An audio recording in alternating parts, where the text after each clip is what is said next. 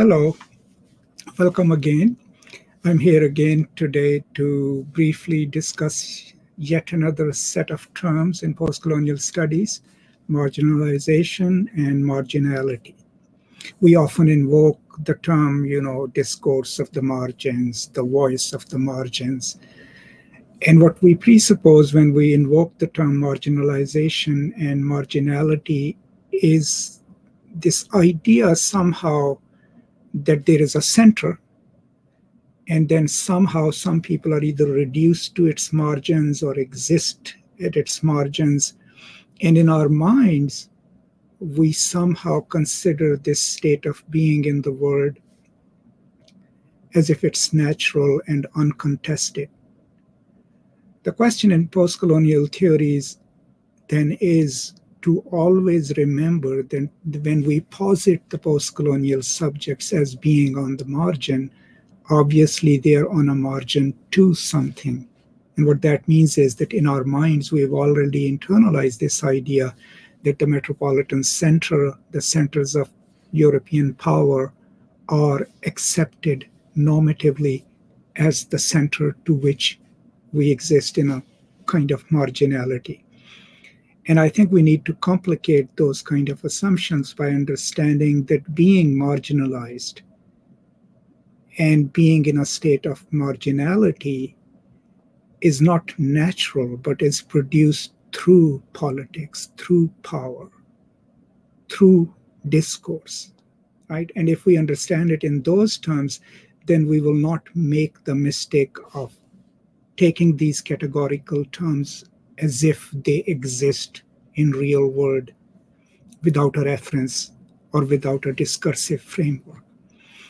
And an uncritical adoption of these terms in opposition to the center also then concretizes the center. Because if we just accept that we are in a marginal position, the question that then arises out of that is, what are we in a marginal position to? And in order for us to have a stabilized marginal or marginalized position, we then have to believe in a certain stable, real, material structure of the center itself. So we all must keep in mind as postcolonial studies scholars and students that the invocation of the term marginalized or marginality is crucial to what we argue, because most of the times we are arguing for the rights and privileges of the very people who have been forced into a marginal position.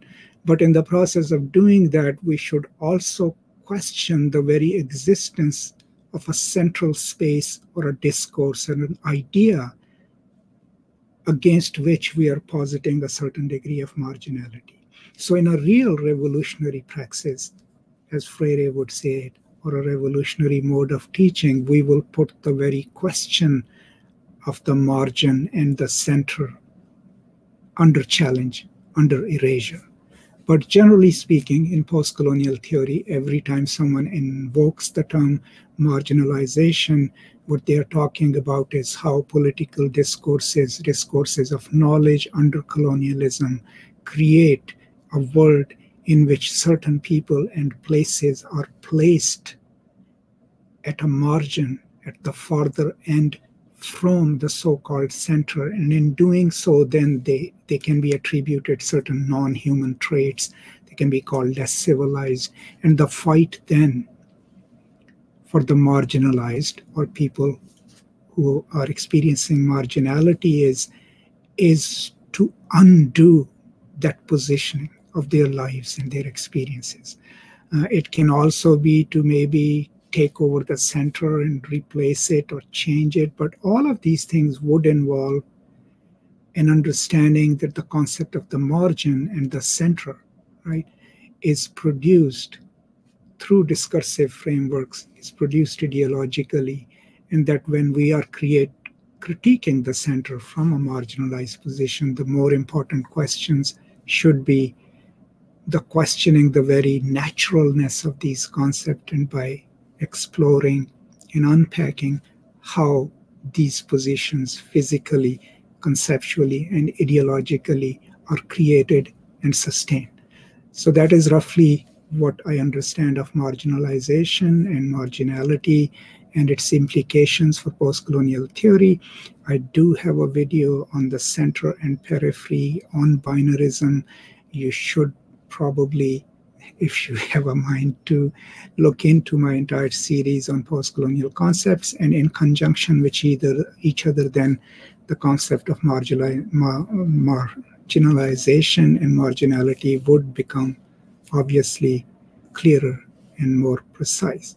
But to sum up, anytime a group of people, a body of knowledge, a set of beliefs is considered on the margins beyond what is normally considered proper, fully realized human, a fully stable concept, that position of marginality and marginalization is created through a discourse of power. And the revolutionary potential is to read that creation of this binary and then challenging any assumption to the naturalness of the center or whatever we are in a state of marginality from. Thank you so much for joining me, and I will keep producing these brief videos, and if they are useful to you, please share them and do subscribe to the channel, and I will certainly see you next time.